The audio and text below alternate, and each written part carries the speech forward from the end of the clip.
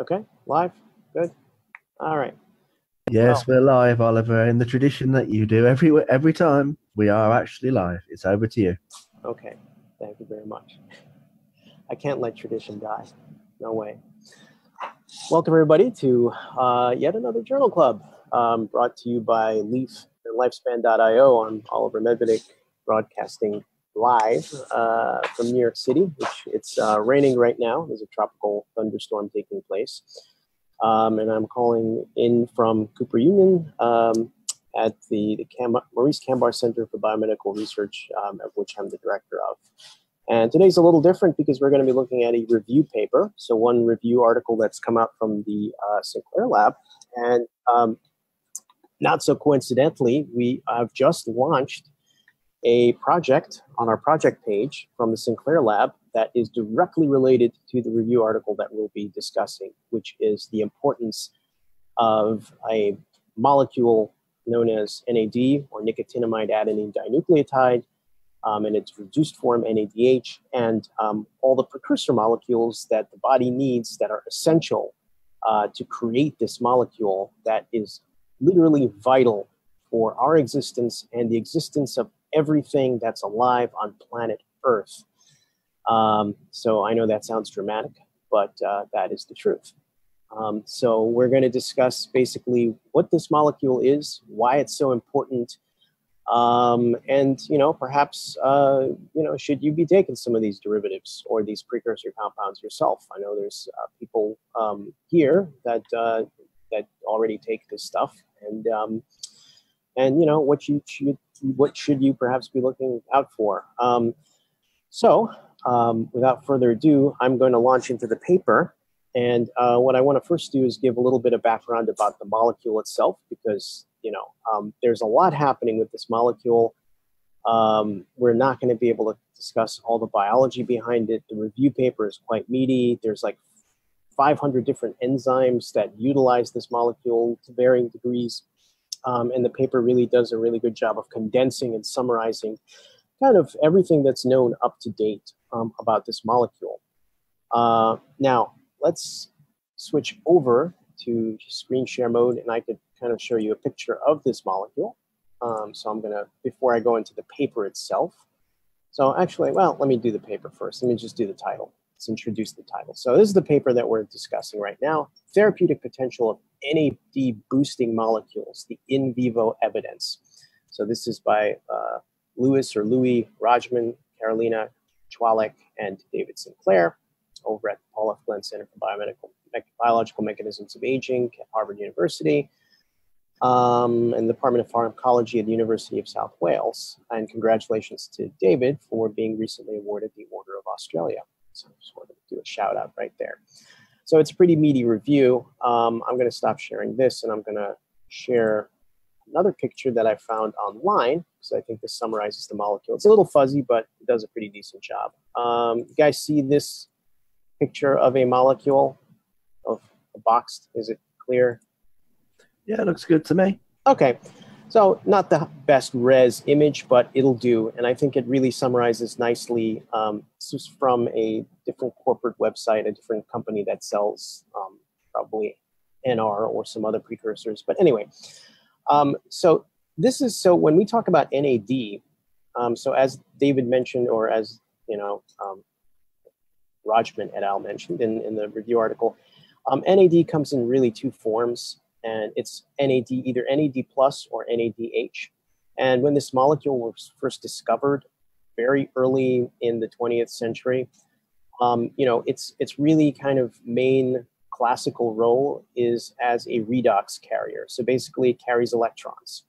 And those of you who recall the Krebs cycle, from your basic biology, when you eat food, your food is, you're stripping electrons off of the food, and they're being pumped into an electron transport chain, and that's where you generate ATP. So most of your ATP is being generated in mitochondria, and the NAD and its reduced form NADH basically acts as sort of a bucket brigade for transporting electrons. So that's an essential role. So every organism, whether it's doing fermentation, which is without the Krebs cycle in anaerobic environments, or it's using respiration in aerobic, environments. It's using some molecule, either, as a version of, a different electron carrier such as FAD or FADH, but usually it's also essential to use NAD and NADH. So basically transporting electrons, highly essential. So very, very, very, very conserved pathway that is basically built into all of life.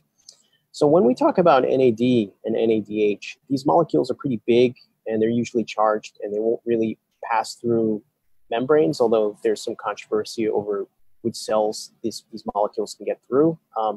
It's been mentioned in a review article that neurons can perhaps transport NAD+. So when we refer to NAD, we're either referring to NAD+ or NADH. So in this picture here, this boxed diagram, this whole molecule, never mind all these gray boxes, this is NAD+, right? So it's nicotinamide adenine dinucleotide. So the nicotinamide is on the left side here, and the adenine is on this side. So this is the same nucleotide that you basically find in RNA. So life loves to repurpose molecules and use them for all sorts of different kind of functionalities. So you've got this kind of hybrid molecule that's connected via these two phosphates. So it's almost a mirror image, except you have nicotinamide here in lieu of the adenine on this side, right? So this is NAD+. So you notice that this nitrogen atom here has a positive charge. In the reduced form, you have two hydrogens attached here, and this plus charge goes away, and it becomes NADH. So basically it can flip-flop between two kind of on-off states. Either it's carrying two electrons in the form of two hydrogens attached, which it's reduced, or it's not. It's given them up. And in this case, it's NAD+, right? So this is kind of its, it's two functional states. So, so this is really kind of the core molecule. This is what your body needs to either make from scratch using, de novo pathways. So making it from precursors like amino acids that you get through your diet, like tryptophan, or you can recycle this molecule as it's being used in a variety of different reactions, and it's broken down. Bits and pieces of this molecule come off, and then they can be recycled again, right? And it's mentioned in the paper that if that you have quite a lot of NAD in both versions, NAD+ and NADH in your body, up to about 3 grams of it, I guess, depending on how much you weigh. But the precursors to recycle it, such as nicotinamide riboside, or nicotinic acid, those are all, that group of molecules I just mentioned are also collectively known as vitamin B3. So it's really a collection of 3 molecules. You only need about, I think 15 milligrams per day to survive. So that basically shows you that the bulk of that 3 grams of NAD is being actively recycled in your body. So you're not excreting this stuff. It's being repurposed and reused. So when we talk about precursors and how this molecule is recycled, we can break down this molecule into different sections chemically. So the molecules, so we're going to ignore this side for a while, which is the adenine, this molecule, and adenine riboside and adenine mononucleotide. There's other pathways that recycle this. This is, obviously used in nucleic acids. It's used, ATP, for example.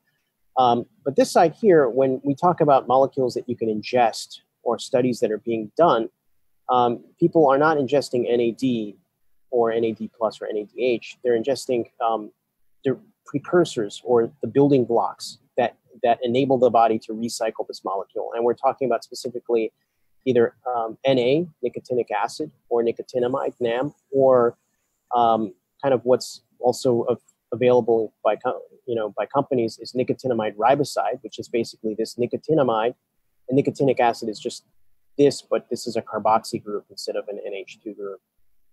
Nicotinamide riboside is just the addition of the sugar, this ribose sugar here, or a little bit more built up nicotinamide mononucleotide, NMN, with a phosphate group attached here, right? So these derivatives, these precursors are supposedly much more readily bioavailable. They can get into cells much more readily. And it's been shown in a number of clinical trials that have been mentioned in this paper, and also tons and tons of animal studies, particularly with mice and rats, that feeding these, animals and feeding humans, higher doses than, what's usually recommended to just survive, right? I said 15 milligrams is like, I think what you need to ingest every day to survive. But in these studies, people are taking 250 milligrams up to 1,000 milligrams per day, and you're seeing boosts of NAD levels by up to twofold, right? Which then plateaus after a while. So they basically higher than your at least here in this country, your FDA daily food recommended amounts, which are pretty low.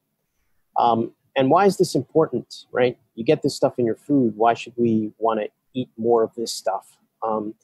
Well, as I mentioned before, this molecule here is central to essentially almost everything that your body does, right? I mean, pretty much if you depleted all this in your body, you'd be dead immediately. It's as vital as water.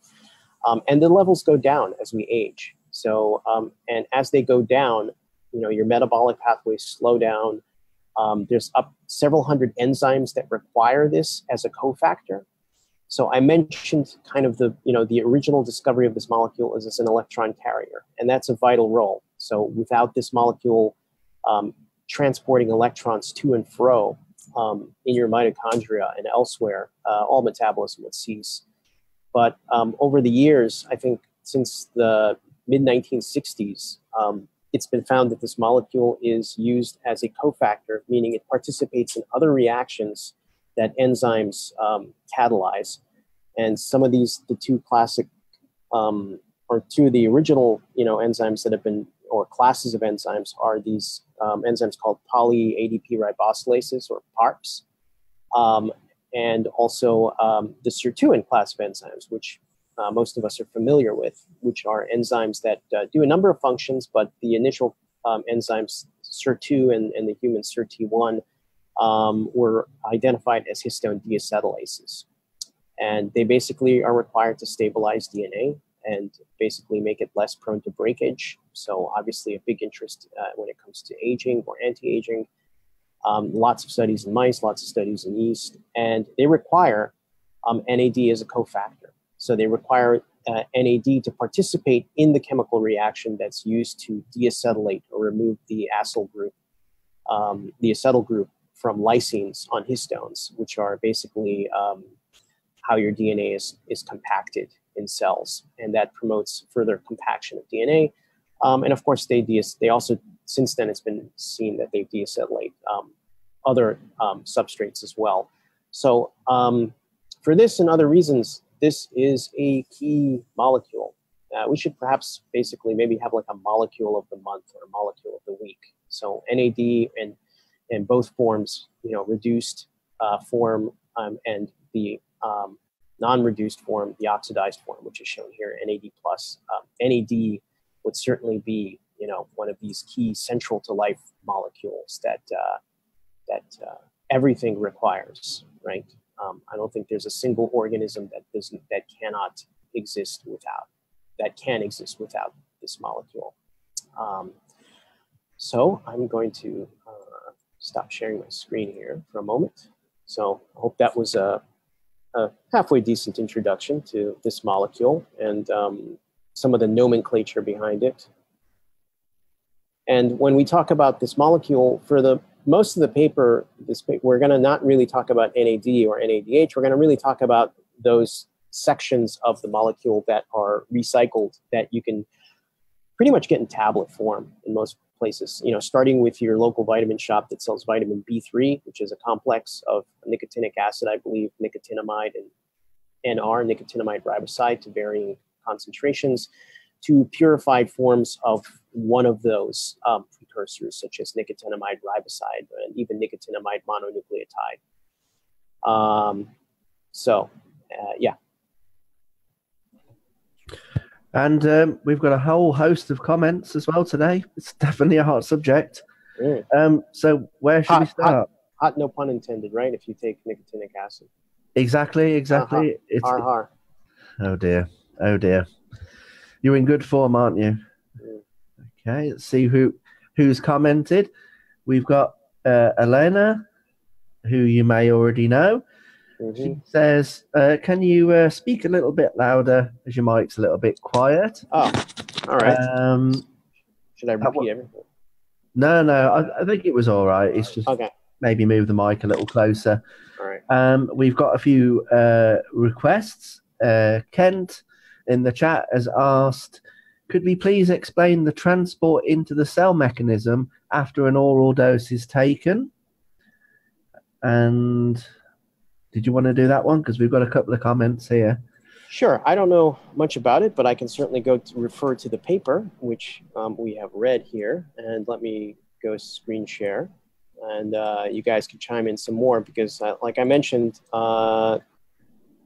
transport is still being worked out depending on the cells that we're dealing with. And I mentioned that neurons can potentially uptake NAD extracellularly, but I'm going to scroll through this paper, and here is a very busy diagram. Primary pathways of NAD metabolism. And there's probably more cleaner diagrams out there on the internet, but it basically tries to jam pack everything in here. So here is a membrane. I guess these are supposed to be phospholipids. And here we have a eukaryotic cell interior with a nucleus, cytoplasm, mitochondria. In green, you see salvage, and that just basically means that the NAD is being recycled from these kind of subcomponents or these precursors. So, and these terms here are different enzymes that catalyze these reactions, convert nicotinamide to nicotinamide mononucleotide, and NAT then adds other groups that recycle NAD. Here, some of these essential precursors are taken up by transporters. So there are transporters in the membrane. So here we have one. So these are nuclease transporters, ENTs. I'm trying to remember what ENT stands for. Something nucleotide transporters. I want to say entero, but I'm probably wrong with that. So here we have a class of transporters, question mark, meaning some of them are not identified. So nicotinamide riboside gets transported in. NA, nicotinamide gets transported, or is that nicotinic acid? Some of the terms throw me off. Nicotinic acid, NA, nicotinamide is NAM, yeah. So the acid derivative, so there's another group of transporters here which can transport NA. Tryptophan, which is an amino acid, and that's actually used in the de novo synthesis pathway. So tryptophan gets converted into a couple of different intermediates, and then another enzyme, QPRT, converts it into nicotinamide mononucleotide, which then gets converted to nicotinic acid, adenine dinucleotide, and then converted to NAD. So, so you can see that there's some question marks regarding if some of these other, so NMN, I'm not sure if there's a transporter that's known for NMN. It is known that it is taken up in cells and it's converted into NAD. So clearly if you, through clinical trials and also mouse trials, if you feed mice NA, or if you feed mice NMN, or if you feed mice NR, it does get into cells. You do increase levels of NAD. So there are different classes of transporters that are required to be expressed and, found in the plasma membrane to take these things up. I don't know how readily NAD, so here's a image, I think CX43. I'm not familiar with this transporter that's required to take up NAD. This might be highly specialized to certain cells because it was mentioned in the paper that there's a couple of studies cited where perhaps only neurons, and I don't know if every neuron can do this, can uptake NAD. And I don't know if it's just here it's being shown as NAD+, which is the oxidized form, whether it's NAD+ or both NAD+ and NADH. I'm not sure about that. But most of your NAD is found within cells. So there's very little in the extracellular matrix. There's very little, I think, floating around in your blood plasma. So most of it is utilized within cells, internally in cells. So, yeah.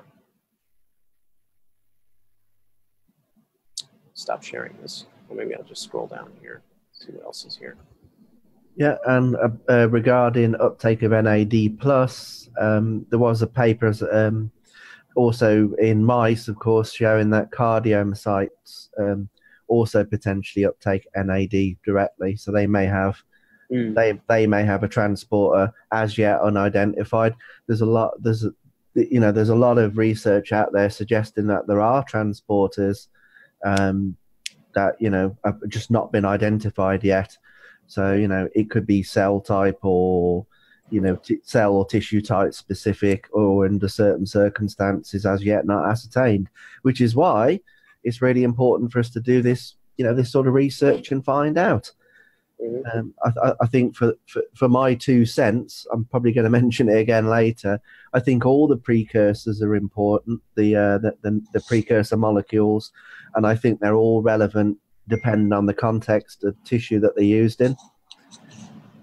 That's my 2 cents on it anyway. Yeah, and as you mentioned before, and also mentioned in the paper, some of the precursors have certain bioactivity, certain types of bioactivity that's not present in other precursors. So it's not just this one pathway that goes from nicotinic acid to nicotinamide riboside to nicotinamide mononucleotide to NAD, and they and wherever you stick something in, it's all going to function the same way. Nicotinic acid, as you mentioned, and that was mentioned in the review article, Steve, is it's been known for a long time to reduce cholesterol levels, and that's not the case evidently for NR, I believe, right? That's right. And other studies have also shown, back to the sort of tissue dependent nature of it, we've had studies where I recall that I think NR was better in the liver, but NAD was shown to be NMN, was shown to be better in the kidney. Yeah. So again, it is definitely supporting the idea that different cells work in different ways. It might express different transporters or different percentages of transporters. So some cells might again, I'm tossing this out there. Certainly that with this example given with neurons and cardiomyocytes, with NAD being the exception that can get into those cells, cells do express different transporters. So, I think the big ones that people are talking about here are NR, but certainly NA is much cheaper. And, if you do take high doses, I think the only side effect is hot flashes because of release of prostaglandins, which are these chemicals that I'm going to say this because it will come up, okay? There is one other potential side effect of taking high-dose niacin. And niacin, just to back up, niacin is another term for nicotinic acid. Yeah, sorry, I'm using the commercial name because nicotinic. In fact, historically, a little bit of history for you. Nicotinic acid is obviously the real name, but when it was originally discovered and sold and marketed, they changed it to niacin because they didn't want the nicotine being associated with it. So smoking is bad. We don't want nicotine. That's why the name niacin was actually created. I say niacin all the time, but it's the same thing. But the side effects, potential side effects of niacin, if you take too much, very high dosage, there is actually a chance of liver damage. It tends to occur, and I can't stress this enough, it tends to occur in general with the sustained release niacin, or what we call no flush or non-flush or delayed release. It's got a variety of names, and it tends to claim that you don't get a flush from it, which is true. But the problem is it hangs around the system for a long time, and the liver really doesn't react well to it. Whereas it seems to be that a high dose of niacin over a very short period, the liver can actually handle it. So do be very careful about, if you are thinking about, self-experimenting with niacin, because it's very cheap. Do avoid the no flush stuff. You are going to burn. What will happen is you will flush. You'll have like a hot flush almost if you take niacin. That's why you'll know it's the real stuff. Other side effects. There was actually a meta-analysis done which included a number of clinical trials in humans.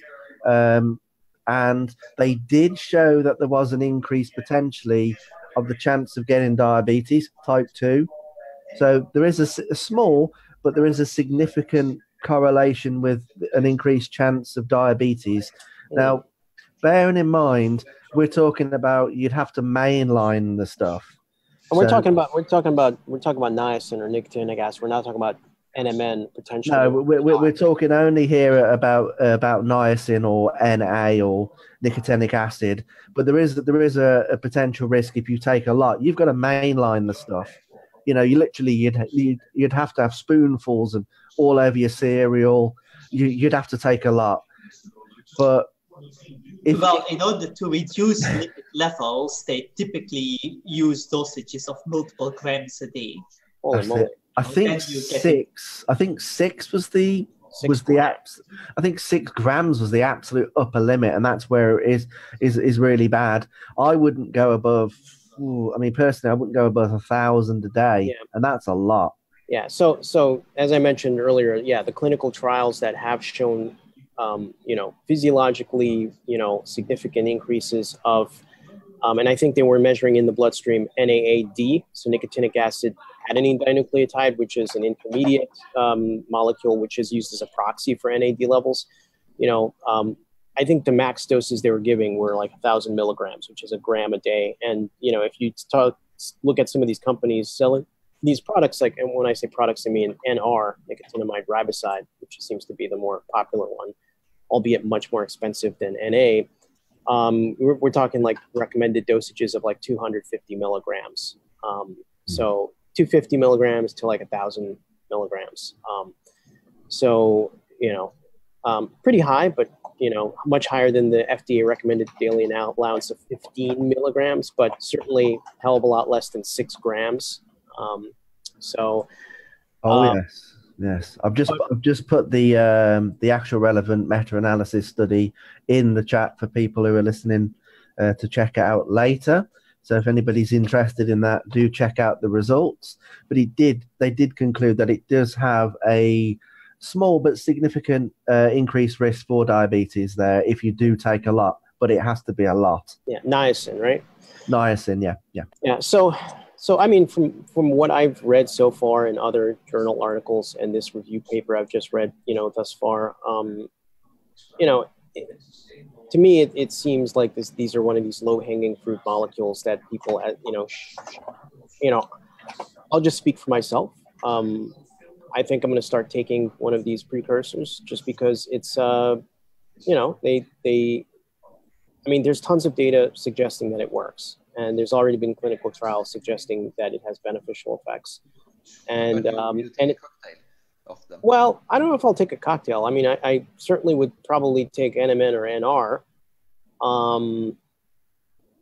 I don't know if I'd be taking high dosages of niacin. Certainly the B3 complexes, there's probably not enough of these, in the pill form that you're getting, because based on the data that's out there, we're talking, let's say an average dose of 500 milligrams a day, which is pretty high, to kind of significantly, to really see a boost in your NAD levels, right? If you're an older person. I don't think you need to be old to be taking this stuff. I mean, you could be pushing early middle age, like myself. It's your NAD levels do drop.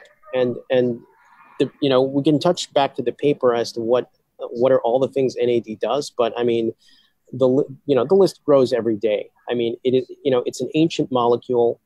It's required for many, many metabolic pathways. I mean, it's just so fundamental to maintaining homeostasis in the body, right? So having levels drop, and they do drop as we get past our 20s and 30s significantly. I'm thinking about this human study that they did, but they failed to see any difference in like exercise capabilities, for example. Which study is that? It's a study from March this year. You have seen it. March this year. I didn't read this one. Let's see. Let me scroll back to this paper here and see what. Let me pull up maybe we can share that one and see if we can figure out why that's failed. I'm going to skip through a lot of these things here to kind of get to the end of this paper, which talks about some of the studies. Immunity, so all sorts of stuff. Human trials, okay. So they talk about NAD boosters. So in the review article, NAD boosters is anything that can upregulate NAD levels. So it's not just related to, so there, people talk about inhibiting molecules that utilize NAD. I'm not sure, they mentioned in a molecule, a protein called CD38, which is required for the immune system.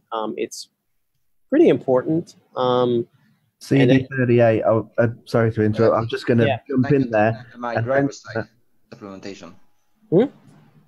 This chronic nicotinamide riboside supplementation that they did in March published. If you have read that study. No, I did not read that study. And they said that it had zero effects on any effect on exercise capabilities. And what are we talking about here? How many people? How much are they taking? Or 60 people between 55 and 79 years old. And they were taking what, like high doses, like 250 to a gram a day? Exactly. They were taking that amount. I got to read that one because for 6 weeks, so quite some time. But CD38, by the way, it's worth noting that in 2012, as I recall, David Sinclair did an experiment with our old friend quercetin, which is a senolytic compound, and he also used apigenin, which is a related compound, which is from chamomile, and he found that those two inhibit CD38. Now, CD38 is also one of the constituents of the secreted factors from senescent cells, SASP. So it was interesting that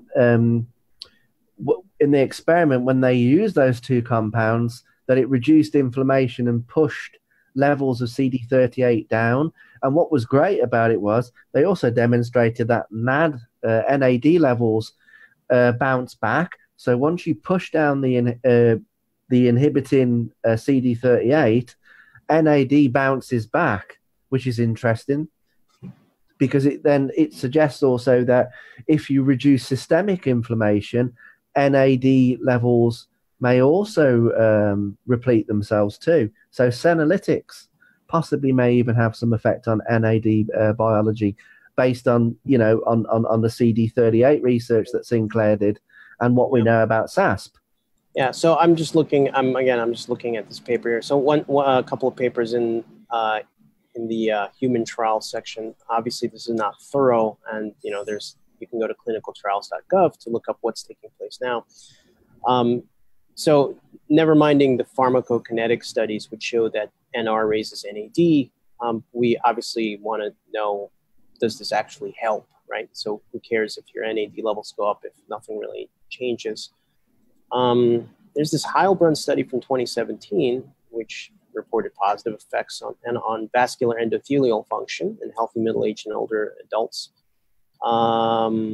And they don't mention here which of this. There's 7 other studies underway assessing the effects of NR on muscle mitochondrial function, cognition, immune function. That's probably right now somewhere in these buried in these clinicaltrials.gov. But Victor, you said that one study that just came out now said there's squat benefits. But I mean, what just kind of surprising considering all the positive stuff for mice and how well conserved, NAD is as a molecule. So I have to read that study. So maybe if you can, if you send me a link to it, and maybe I could pull it up. Oh, okay. And it was 1,000 milligrams, so a very high dose of nitrogen. And what were they looking at as a endpoint? Were they just looking at running on a treadmill, or I don't know. Yes, they were. Yes. Okay. Let's see. So did you? So here it is. Okay. Cardiovascular. Let's take a look at this. So I'm just clicking on this link here. If I can comment, so there is also this muscle numbed knockout mice. So numbed is one of those enzymes involved in the salvage pathway of NAD. So if you knock it out, then NAD levels decrease by 80 to 90%. And these animals show progressive muscle dysfunction when they age. And if you give them nicotinamide riboside, it's reversed. However, if you then measure NAD levels in these mice, you will see that the increase in NAD levels is really small. So these mice still have very low NAD levels, yet are normal, showing that actually, you know, you only need a small amount of NAD to have normal muscle function. So that could explain why giving more NR to normal humans may not boost exercise capacity. It also ties in with the Sinclair research earlier this year about the sirtuin-mediated crosstalk between epithelial cells in the blood vessels and muscle tissue. They essentially explain the link between NAD and age-related sarcopenia, which is a regular, steady loss of strength and muscle mass every year, and that's what leads to frailty. And they found that NAD level restoration was important for encouraging the endothelial cells to create new microvasculature to feed the muscles. So they think that as you get older, as CD38 and other inflammatory factors build up and inhibit those signals, it means that no new microvasculature, little veins and blood capillaries are not formed as easily. So that means that the muscle tissue, as you get older, isn't getting the nutrients and supply it needs from the bloodstream. So that's very interesting. And again, as Oliver said, it's one of the many a myriad of functions that NAD performs. It's crazy what it does. Yeah. So I'm pulled up the paper right here, which is fortunately not behind the paywall. And the authors seem to be cautiously optimistic. Let me see, is this the right paper I'm clicking on? Hold on a second. I think this is the one. Yeah. So this is the paper, chronic nicotinamide riboside. So NR supplementation is well tolerated. So this just came out March of 2018. Well tolerated, elevates NAD in healthy middle-aged and older adults. So they looked at a number of cardiovascular functions. So they explained how they did the trial. It was 24 subjects. So this is 24 subjects who completed the trial. It was, how long did they do this trial for? It was probably not very long. Basically, they initially saw some positive effects, but then they said they did some further normalizations and those effects went away. Essentially, what they mentioned at the end of the paper is even though NAD levels do go up and it's well tolerated by all of the individuals in this trial, the particular cardiovascular functions that they, I'm just going to cite something from the paper here. It says, collectively, these findings indicate that chronic NR supplementation effectively stimulates NAD metabolism in healthy middle-aged older men and women. Effect of NR on indicators of cardiovascular health, which basically looking at blood pressure, for example. They did notice trends that were positive, but then they said these comparisons were not statistically significant after correction for multiple comparisons. So I don't know what those corrections were. They do stress at the end of the paper that these were all healthy adults with normal blood pressures for their ages, and these were not, they don't know if this trend would be more observable if somebody had, worse than average blood pressure or worse than average vascular endothelial function. Again, they mentioned this, and I don't know what corrections they make. They say, we also observed a trend towards a reduction in the mean carotid femoral pulse wave velocity, which is basically measuring for artery stiffness, right? And the clinical gold standard measure of the stiffness. Again, they did notice improvement, but then again, they say this reduction was not statistically significant after correction for multiple comparisons. So I don't know what that means. Does it mean that they need to have more people in the trial? Because in the 24 people that they had in the trial, They did not notice after these corrections a statistical difference in the vascular functions that they measured. So basically, that's what they looked at. They looked at a couple of other parameters, body mass index. But how long did they do this trial for? Small initial intervention trial. 6 weeks. 6 weeks. So it was a 6-week trial on healthy adults that were, they probably have the ages somewhere, but middle-aged and older. And again, 24 of these adults. So, 500 milligrams twice a day. So, pretty high. So the take home from this small trial is that, nothing bad happened to these people, and the NAD levels did go up. But what they measured in these people from ages 55 to 79 that were healthy for their age cohort, their age group, that they didn't lose weight in 6 weeks. They didn't, their vascular function didn't improve in 6 weeks statistically.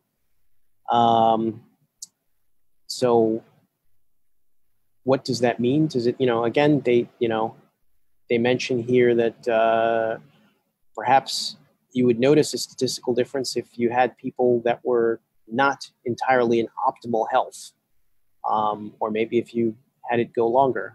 They do mention that, you get a lot of robust effects when it comes to these measurements in mice. But then again, usually these mouse models, these mice are much sicker, and you use mice that are, some sort of disease model, and it seems to be improvement. So blood pressure effects. Again, you seem to have a trend, but then again, you've got these big error bars here that are quite large, So blood pressure, for example, systolic, diastolic, and this is NR and placebo. So, would this be statistically relevant if we went from 24 people to 240 people? If you had a broader range of people? I don't know. They mentioned that there's a trend, but again, it's for the group they used and the time they used, it was not, so you're right, it was not statistically, a relevant change in cardiovascular function within 6 weeks. Why is that? Don't know. Maybe, again, we could argue that perhaps NAD levels, raising them is completely useless. I'm going to hold off a little bit and say that I think that, just based on this one trial, the jury's still out, and it is suggestive that you will get benefits, but you'd probably need more people and a broader range of cardiovascular functions to tease out these effects, right? Because this is a fairly small trial, and again, nothing dramatic was noted here. On the plus side, nobody got sick taking this, and it indeed increase NAD levels, right? So if your goal is to increase NAD levels by taking NR, it's well tolerated and no adverse effects, at least, again, only 6 weeks. So we're talking a month and a half here.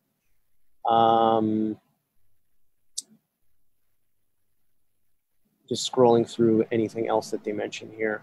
What was the age range of the test group? 55 to 79, I think, or 55 to 79. So okay. I don't know how many people were in which age, but it was basically, I think, both males and females. But generally healthy, right? Yeah. So they stress here that these were all people that, according, I guess, the healthy aged, right? So whoever falls into that category. So they had already good blood pressure. They already had, their parameters were already good. So that may actually explain the slightly lackluster results, because if they are relatively healthy, then we might surmise that their NAD levels might not be as low as somebody who isn't healthy. Yeah. So connected to that, I'm reading again straight from this paper here. So it says, an important goal of the present study was to identify clinically relevant physiological outcomes for future larger scale phase 2 clinical trials. The most promising result of these exploratory analyses was a trend towards an improvement in selective indicators of cardiovascular function.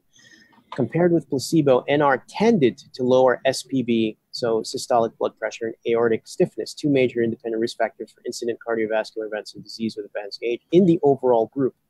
A follow-up analysis suggested that this trend was most pronounced in individuals with baseline BP between 120 and 139 millimeters Hg, a subgroup currently classified clinically as having either elevated SBP, 120 to 129 millimeters mercury, or stage 1 systolic hypertension. The mean decrease in systolic blood pressure after NR treatment in this subgroup approached 10 millimeters mercury, a magnitude of change associated with a 25% decrease in incident cardiovascular events on a recent major antihypertensive drug trial in older adults. So it does look like in this study here, they were able to parse out the individuals within their group that had elevated blood pressure, and that was the NR levels did have a more pronounced, I think, statistically relevant effect in helping those individuals. But again, they stressed to kind of get a much more cleaner result, you need a much larger trial.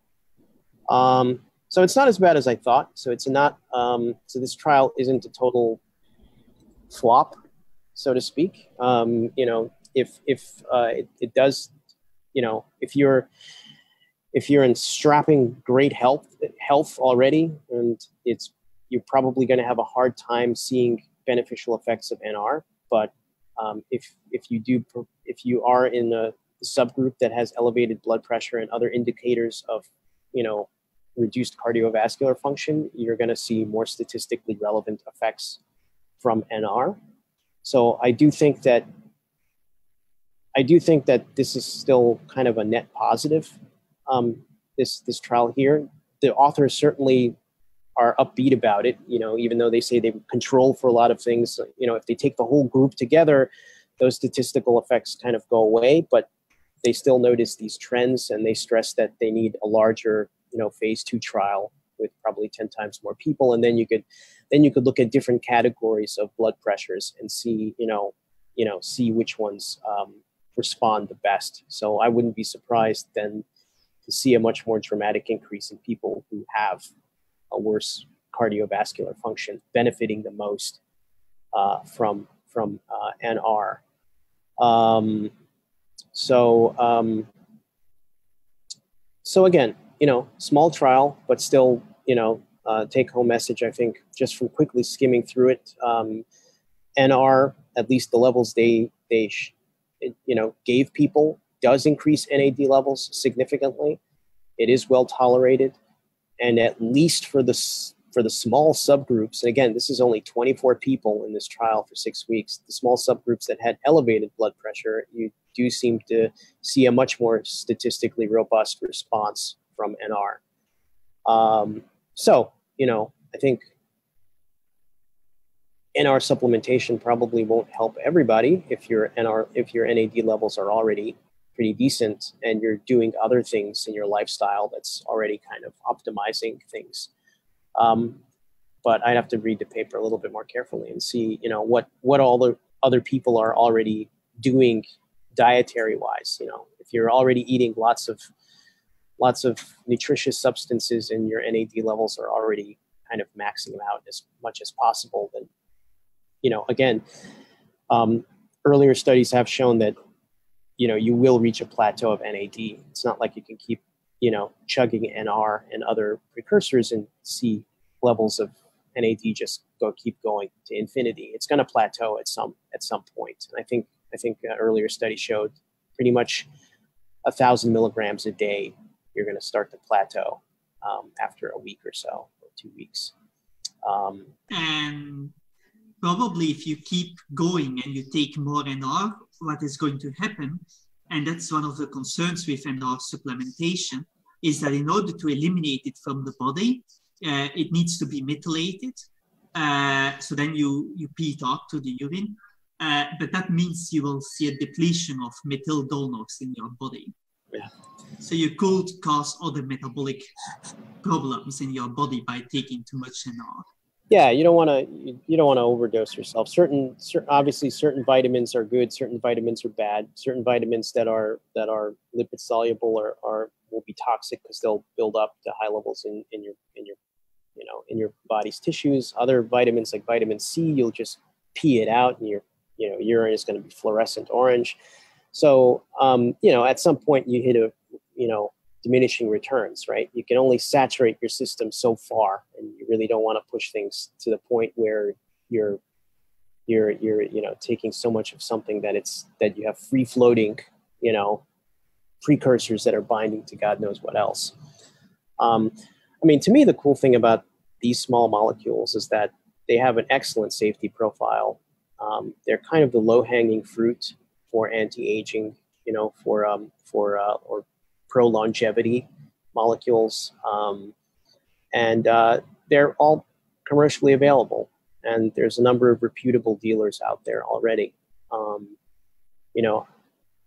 There's, for me at least, short of the known things that you can be doing, if you're really, really serious about, optimizing your health, basically eating right, exercising, periodic fasting, certainly, would probably be also adding some of these, metabolites into your diet and raising them to optimal levels as to, whatever the optimal levels were for you when you were in your early 20s. And I think that's, to me at least, that's the way to go right now if you want to kind of play it safe, and if you want to kind of be at the forefront, if you so desire to kind of experiment on yourself. But I wouldn't even call it experimentation, because so many people have been already taking these substances for a long time, and they have an excellent safety profile, a hell of a lot better than Tylenol, of course. I'm not going to get started on that rant. Oh boy. But yes, you'd hate it over here. That's available just so easily. But yes. But on that note of self-experimentation, whilst you can easily obtain it, NR, it's not the cheapest thing. Hopefully the prices will come down, hint, hint. And with the rising popularity of NMN, that doesn't trip off the tongue, does it? M&M. It doesn't really, does it? No. But hopefully the rising popularity of that will help sort of reduce the prices of NR, and then you can pick and choose. But you could easily apply a more scientific approach to it if you're so inclined. Measuring simple parameters like blood pressure, which you were talking about earlier. Very easy. I do it myself here. I've got a little. I'll show you. I've got one of these blood pressure monitors, and they're surprisingly cheap. They're really not very expensive at all to obtain, and yeah. And see, as an aside though, if I were to do this, I would probably have to pick some other physiologic parameter to measure, because my blood pressure is well within normal. So, if I were to supplement myself with 1,000 milligrams of NR a day for 4 weeks, will my blood pressure get better than normal? I kind of doubt it. Would I see other improvements? I'm not sure. I would look at other biomarkers, really. Yeah, I would probably have to look at certain biomarker.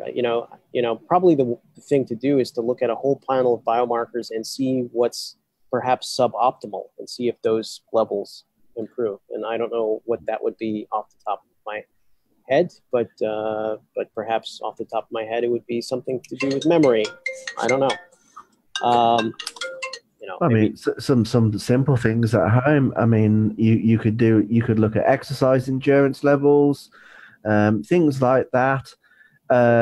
What else could you do? A lot of the things that were on the age meter, like the functional aging biomarkers, you could pretty much sort of keep a diary of that. So whether you noticed an increase or decrease of exercise capacity or an endurance, the blood pressure is obvious. It's something very easy you could do.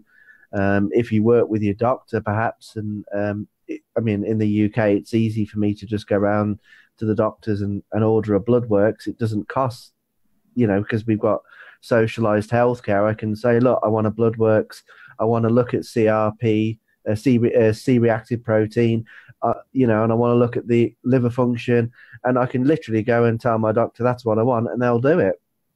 But, you know, where you are is obviously going to dictate the sort of availability of, you know, what biomarkers. You might look at blood glucose levels as well to see if they change in any way, cholesterol, you know, all sorts of things.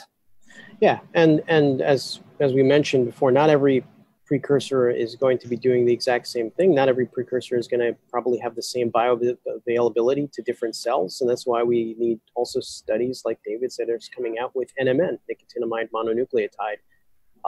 It might be, you know, we don't know what the optimal, you know, this or that is, right? I mean, there's a lot of work that's been done on NR, but, you know, is NMN better? Is it better as a combination with NR, right? NMN and NR, and perhaps some other dosage of nicotinic acid? I mean, you know, these things have not been optimized. You know, these trials, the ones that we've cited right now, there's not that many of them. There's quite a few, but and they're all pretty positive. But you know, there's more to be done. I mean, I'm very cautiously optimistic right now based on what I've seen with, you know, tons of animal studies that have been done and the few human trials that have been done thus far, at least with safety profiles and the ability to raise NAD levels. And based on that as a whole, in conjunction with all the animal trials, I would be shocked if, you know,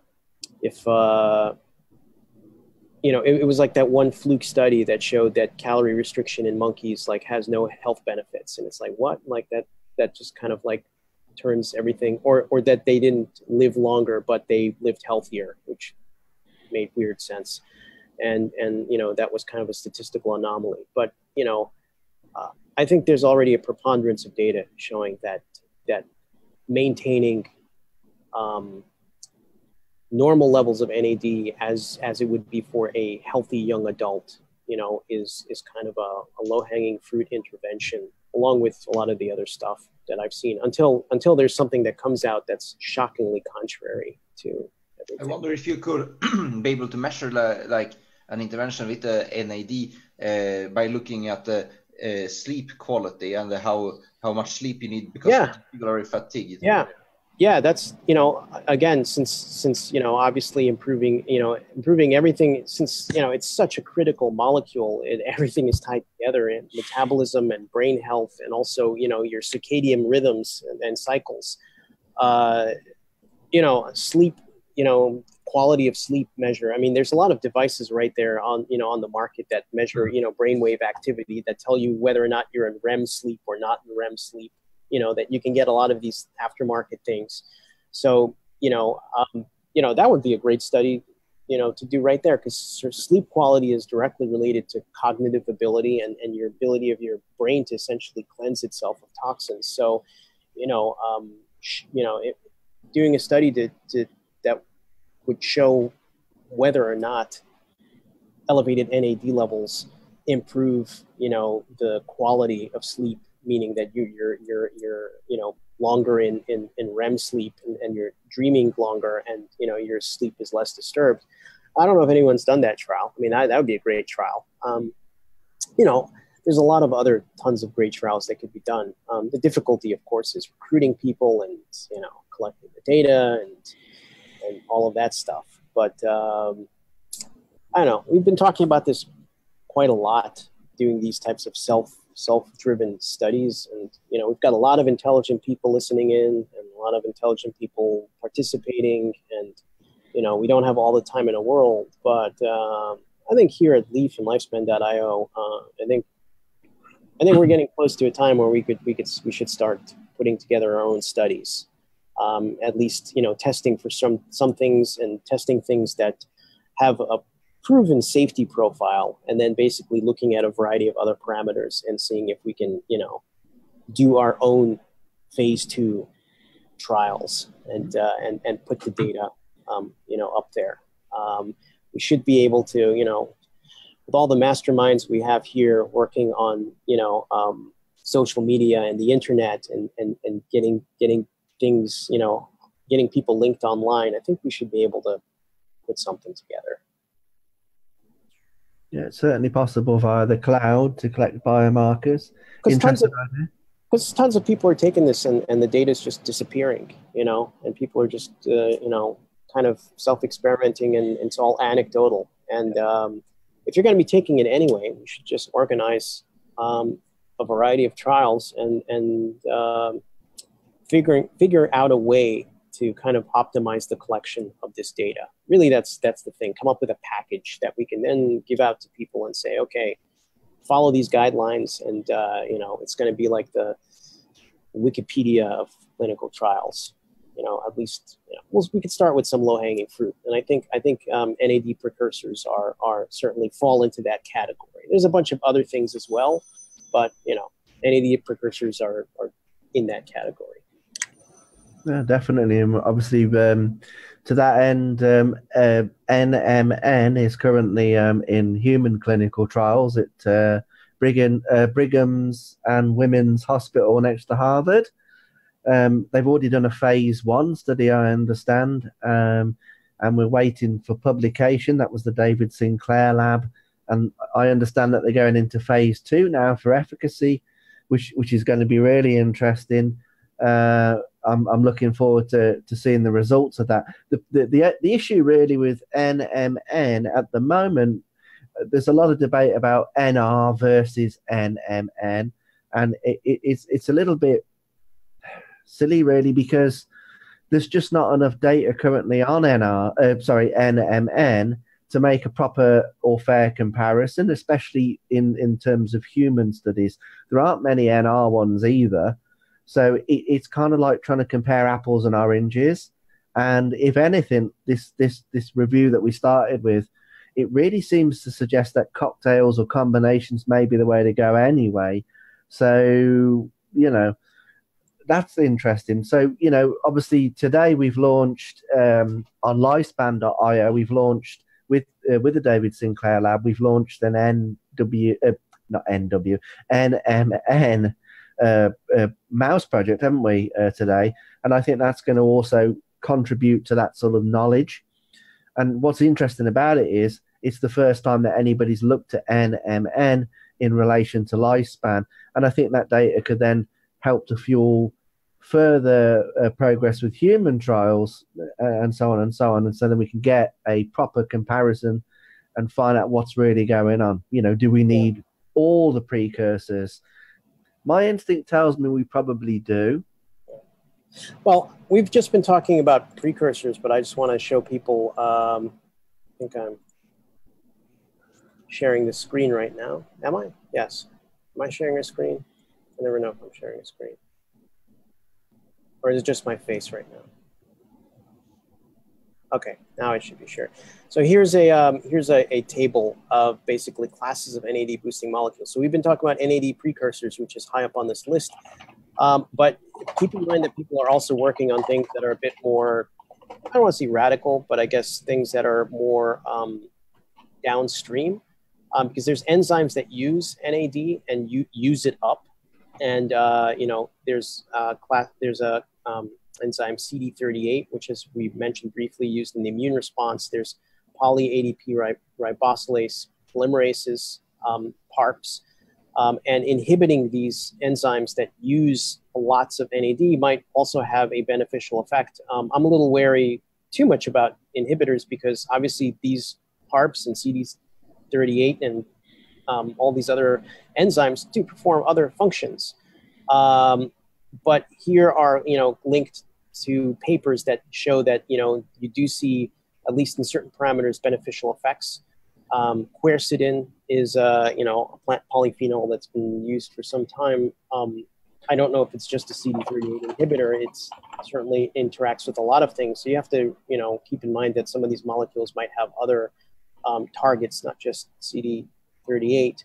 But we've been talking about almost solely right now, NAD precursors as an NAD boosting molecule, just because I think that these have the best safety profile and they are readily available. So niacin being the oldest one. So here's all the health outcomes and references. And of course, NR, NAM, I don't know what NAR is, nicotinic acid riboside instead of NR. So I guess there's these guys here, these precursors there's no available data, but certainly there's positive available data for NR, NAM, and niacin. But keep in mind that there's other ways to increase NAD, and that could be through the inhibition, either the inhibition of enzymes that use a lot of it, such as CD38 and PARP, and also molecules that activate enzymes that kind of are required in the salvage pathway to make more. But there's no available data for a lot of these right now in any kind of clinical trials or otherwise. So just keep in mind that the title of this paper is NAD boosting molecules, but we've been focusing on NAD precursors, as kind of for obvious reasons in the talk that we've been having right now. So I'm gonna stop sharing that.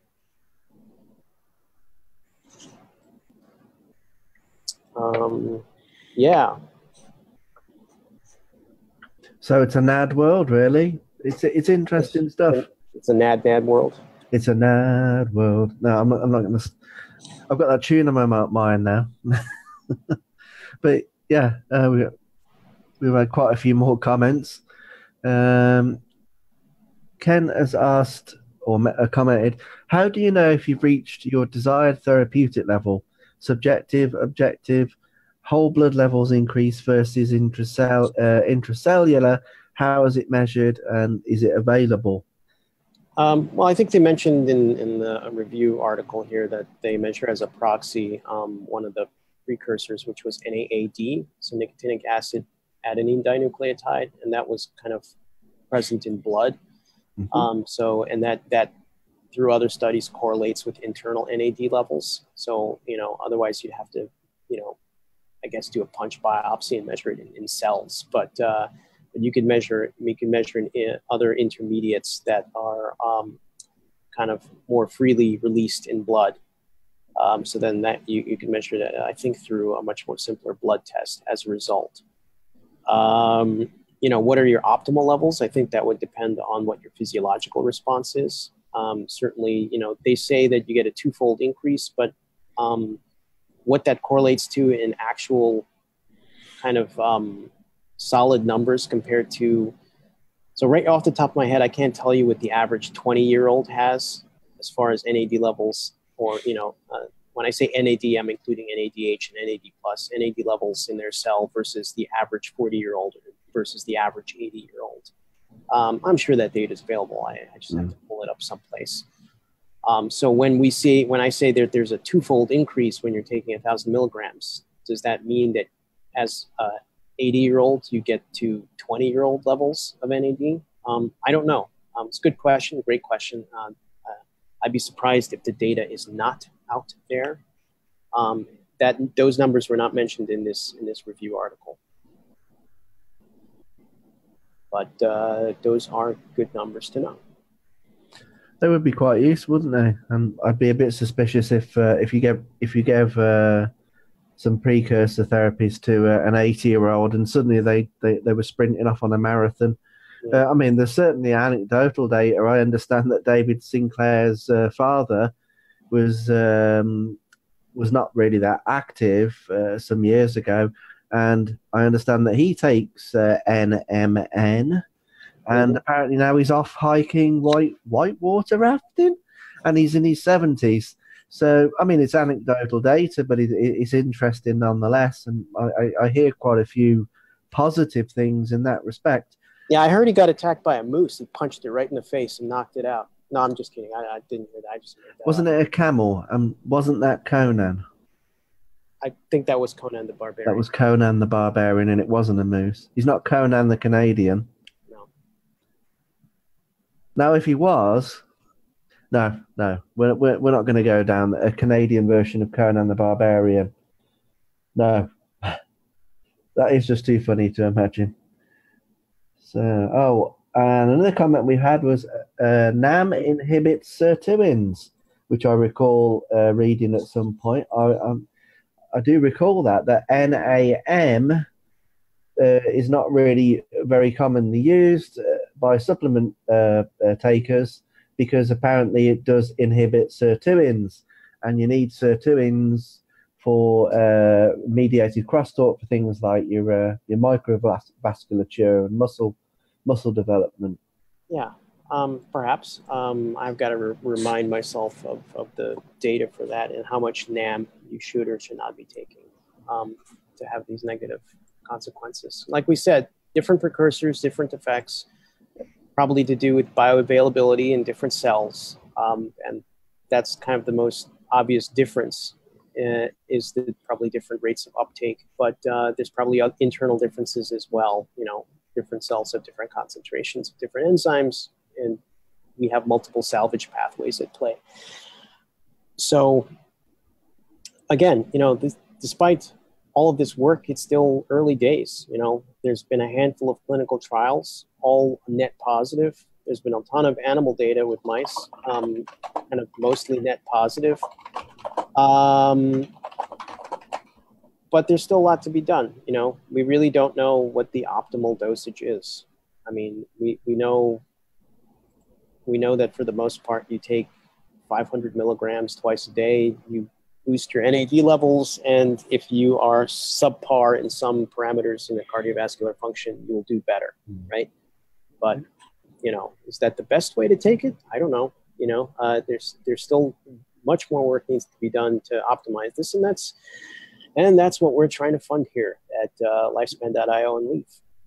So, you know, we're trying to push the boundaries here on these small molecules. And I do think that if we look at kind of the spectrum of therapies that are going to be out there and improving people's, you know, lifespans, certainly small molecules like precursors to NAD and other small molecules that have beneficial effects, and other low kind of, you know, low risk interventions. These things can be very easily plugged into people's lifestyles, you know. And it goes hand in hand with the whole concept of kind of bootstrapping society to eliminating aging altogether, right? So it's like Aubrey's always been saying, Aubrey de Grey, right? You don't have to come up with the cure to aging now or figure out how to live to 1,000 now. You just have to every so often increase your average and maximal lifespan by a few years, right? Every year or every couple of years, and you just keep bootstrapping that, right? And I think these small molecules here are certainly the way to go. At least, you know, these are the, you know, the early promising indicators. These and other molecules like metformin. Yeah. What I would find interesting is, of course, if all these researchers could collaborate and implement everything in a single mouse. I mean, combine the NAD, combine the senolytics, combine the metformin, right? Yeah, add everything in the same mouse and see what happens. Yeah, you know, we could, right? I mean, you know, obviously, big pharmaceutical companies aren't geared to that, because obviously they're looking for the one golden blockbuster drug, and you hear about arguments saying, well, you know, we got to tease apart all the effects. Maybe one's not working, maybe one is. But, you know, it is sort of artificial in some sense how you bin like these therapies, right? Because let's say dietary intervention, right? People talk about dietary intervention as one thing. You eat a good diet, you live healthier. Okay, that's kind of like a no-brainer, right? Mm-hmm. But I mean, a carrot has how many thousands of different chemical compounds in it, right? Nobody's arguing that we parse the carrot into 10,000 different chemical compounds and test them individually just to test to see if a carrot is healthy. Right? You either have a carrot diet or a non-carrot diet, and we just artificially call it the carrot, right? Mm-hmm. So you could come up with some sort of polytherapy where we already know that, you know, 10 of these things or 5 of these things individually have net positive effects. So let's put them all together and see, do you have a synergistic effect or not, right? And if they're all kind of low-hanging fruit, so to speak, if they all have good safety profiles, you know, for me as somebody who wants to live healthier, or somebody wants to see somebody's dementia reversed, right? If you set up a study where you're taking 10 different things at the same time, and maybe 5 of them work and 5 of them don't, and you don't know which 5 work and which 5 don't, and they're all cheap and easy to ingest, then you can pare it down later. You know, I kind of see where you're coming from, Victor. You know, it would be, I think, good to see kind of a trial like that. And there have been some trials like that with dementia, where they have done these multifactorial approaches, right? Where they basically looked at several things all at once, you know, improved diet, improved supplements, you know, supplements that have been known to increase, you know, brain health. But because, I mean, if you look at cancer research, you have the hallmarks of cancer, you try to target the hallmarks of cancer, but you think the same with the hallmarks of aging. You know? Yeah. So definitely doing multiple approaches at once, you know, you would think based on the data that we have so far, you know, I would say that you're right, that doing several approaches simultaneously all at once should have a much more beneficial effect than, you know, taking this or that individually. Well, technically, we could partially implement a repair approach to aging already with the technology that we've got. We could partially implement SENS as an approach, or hallmarks. In theory, we have the technology to do quite a few of the things and address quite a few of the hallmarks already. I think it was Elena that was saying this morning that we've got the technology that we could potentially do some of these. It's the difficult thing is the combinational testing, and trying to identify the interactions and what's doing what. But I suppose, you know, let's just go for it and just see, because you got Senolytics. Yeah, we've got that now. Stem cell repletion, we can do that. What else have we got? NAD repletion, we can do that. We can also reduce ROS. We've got plenty of things that inhibit ROS. I'm talking about mice here. What else is there? We can make a list. We can make a list of a lot of. Yeah, I mean, you know, there's a lot of things. Telomerase to address telomeres. Yeah. So, you know, a lot of the toolkit is already here. It's just that it's not. It hasn't all been brought together yet. But the toolkit's getting there, you know. And just as a side, like talking about society at large, I should pull up this study. But you know, we hear a lot about, will these interventions benefit only a certain select portion of the population, i.e. the wealthy, versus everybody else? Here's the thing. A lot of this stuff is fairly inexpensive and is affordable by most people in this country, considering that a lot of people waste their money on frappuccinos every day. Really the difficult part for me is people doing what needs to be done. So there's a lot of dietary interventions and exercise interventions that everybody knows we should be doing, right? And there was a study that looked at basically compliance, meaning, okay, out of all the people, like, you know, do a survey, right? Ask people what they ought to be doing to improve their health. And most people will tell you, like, they know what they need to be doing. And when they check compliance, are you actually doing it? The number is something like 6%, right? So it's like 6% compliance. So I think we have a bigger issue than you know, will these technologies be freely available to everybody? A lot of this stuff is freely available. A lot of the information is out there.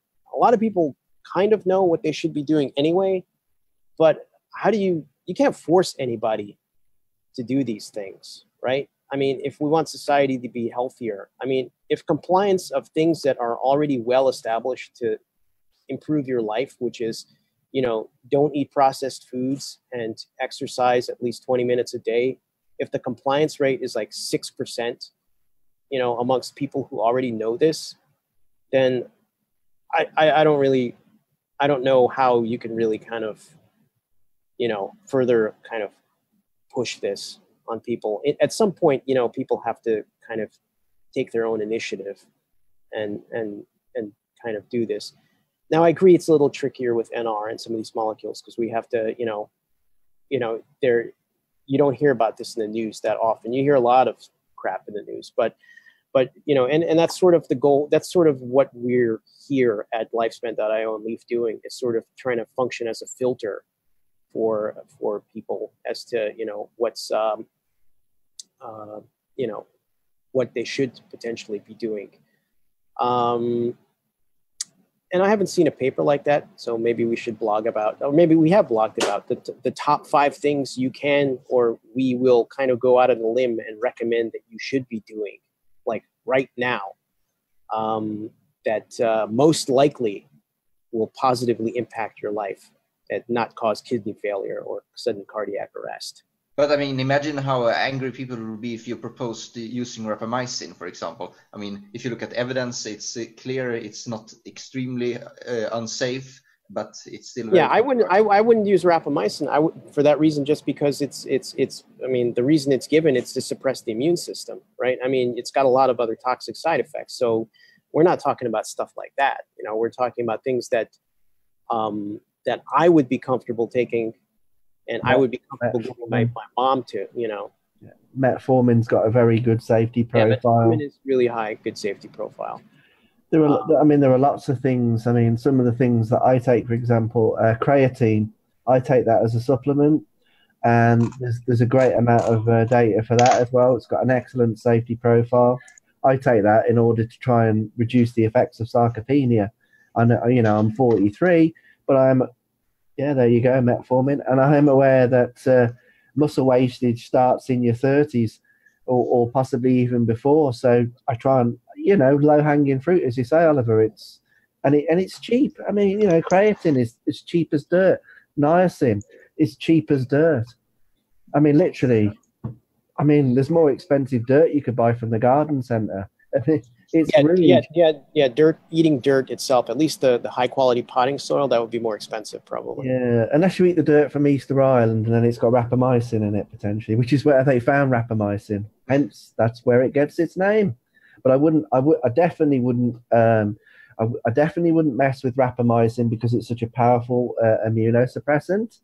Well, I mean, it's a dosage also. I mean, if you take like a fifth of the transplant dose, then it might not produce that much side effects. But it also depends on the individual. I wouldn't be recommending something to somebody who's also immunocompromised, right? From taking, like, I it's hard to speak for individuals, and that's why you need the networks with self-experiment groups. Yeah. I mean, you need networks with people who document what they are doing and how it's affecting them. Yeah.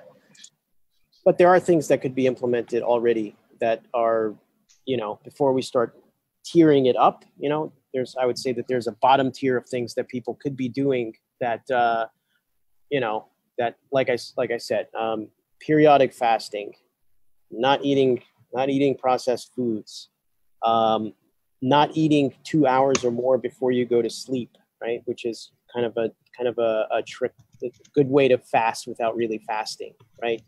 All of these things have been shown to improve your, you know, cholesterol levels. All of these things have been shown to improve, you know, cardiovascular function.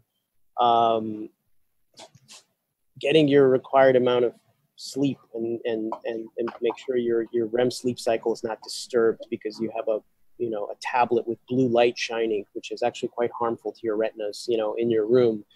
Then we start getting into certain supplements like, you know, NAD precursors, right? So these are all things kind of baseline that everybody should be doing just to establish a good, healthy norm for whatever your body is and optimize it further.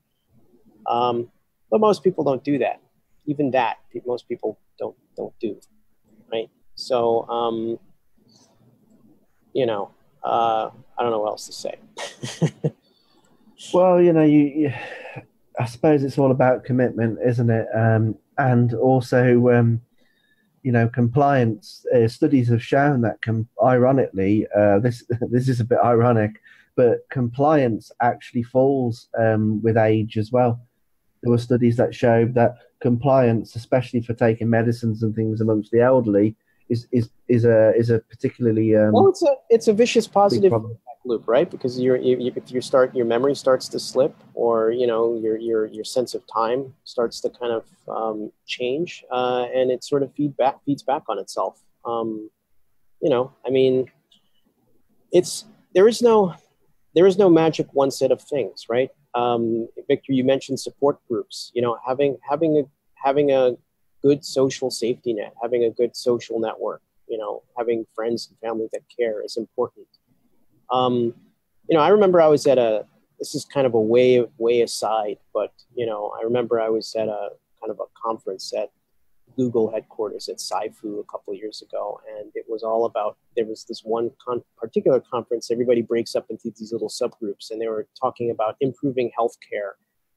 And I remember I was really tried to pitch this idea that was pitched at a TED conference, where there was this doctor from India who basically set up this network of volunteer kind of paramedics who would basically do house calls. And most people need medical intervention that doesn't require the full services of a fully qualified MD, right? So that's why we have EMTs and paramedics. And he had this kind of network of thousands of volunteers going around the country with their backpacks and making house calls. And I thought that was brilliant, right? Because not only do you have somebody checking up on people's health, but you also have this human intervention, this connection, which is vital for psychological reasons.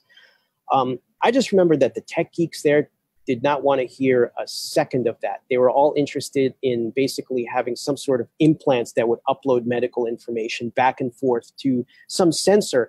They didn't want to deal with any human, right? It was just like I just want a sensor that tells me my blood pressure and my vitals, and I don't want to talk to any human being, like any human being, no human intervention required.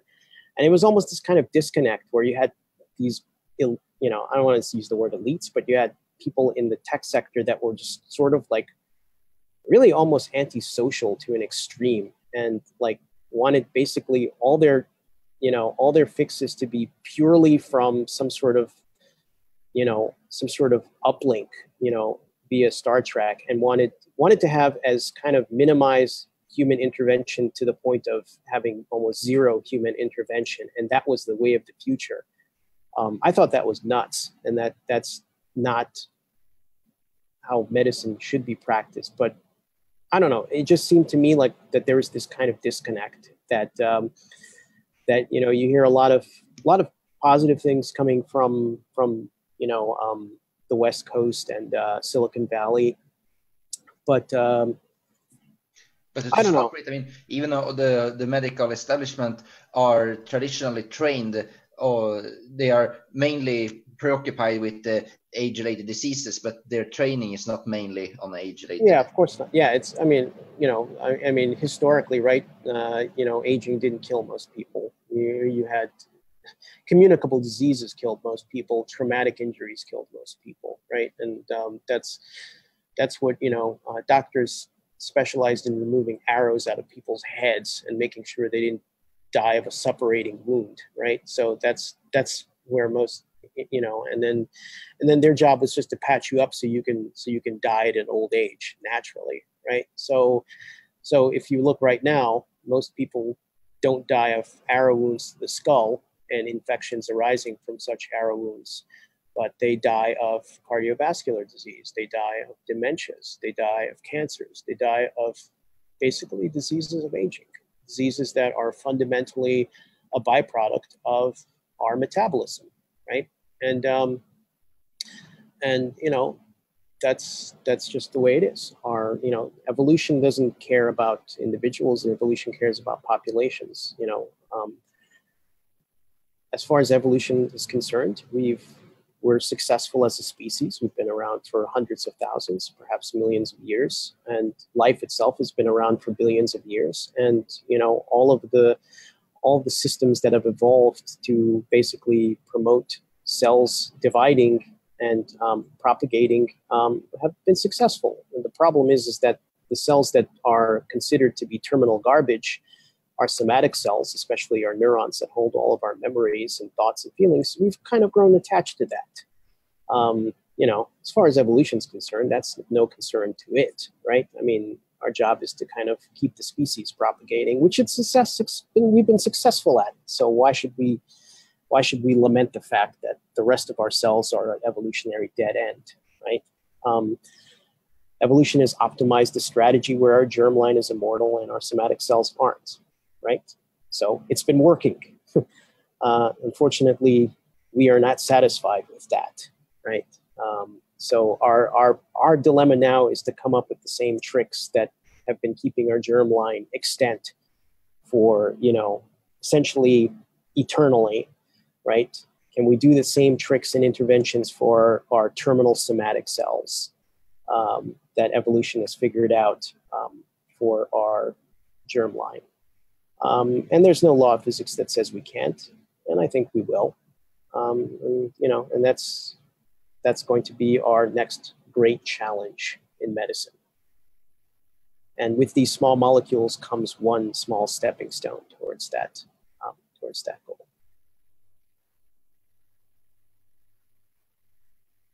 It's optimism, I like. Yeah. But there you go. There you go. When a genetic engineer says, "Look, we can do something about aging," it kind of makes me feel a little bit more confident. Sure. You know, I mean, obviously, a general member of the public says it. I'm like, yeah, you know.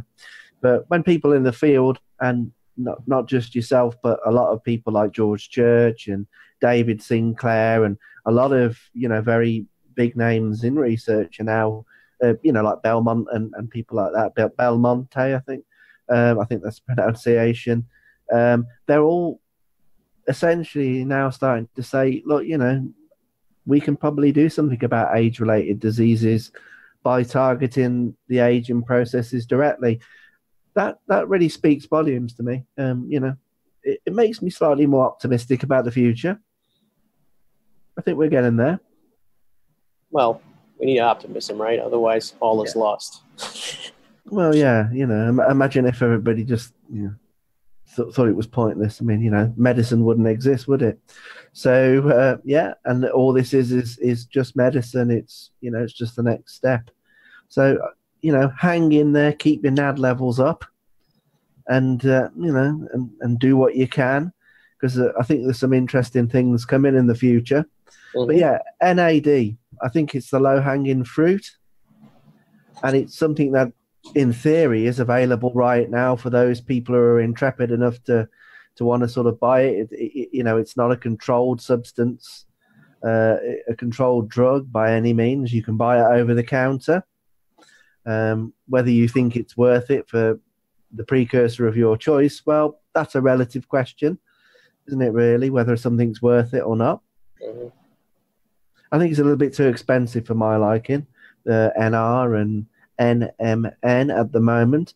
Yeah. But I'm optimistic there's going to be quite a lot of competition in this field soon, so we might see some flash sales, and that's when people like me hit the shops. Yeah.